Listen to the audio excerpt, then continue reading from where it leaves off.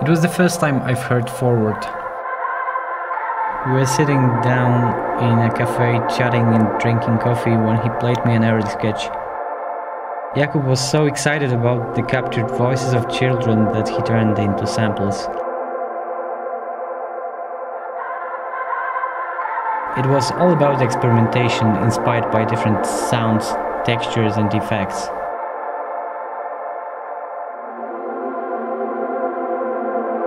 Definitely, the death of my mom had an enormous emotional impact on me while writing this album. We are all big fans of simple songs driven by melodies and led by vocals. That's the reason why we decided to make them the forefront of the whole record.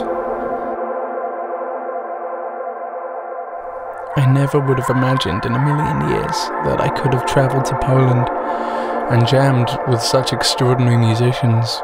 It was like anything that we wanted to play, we could play it. Any idea that we had would be pursued. It would be seen to its end. No matter whether it was good, it was bad, it was never judged. It was only respected.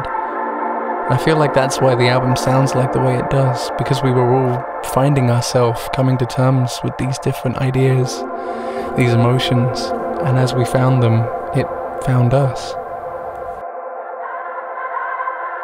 We decided to step away from any ideologies or paths that we believed were right. It's a pure embrace of not knowing, diving into confusion, breathing in all the grief and sadness and breathing out the bliss in the same time.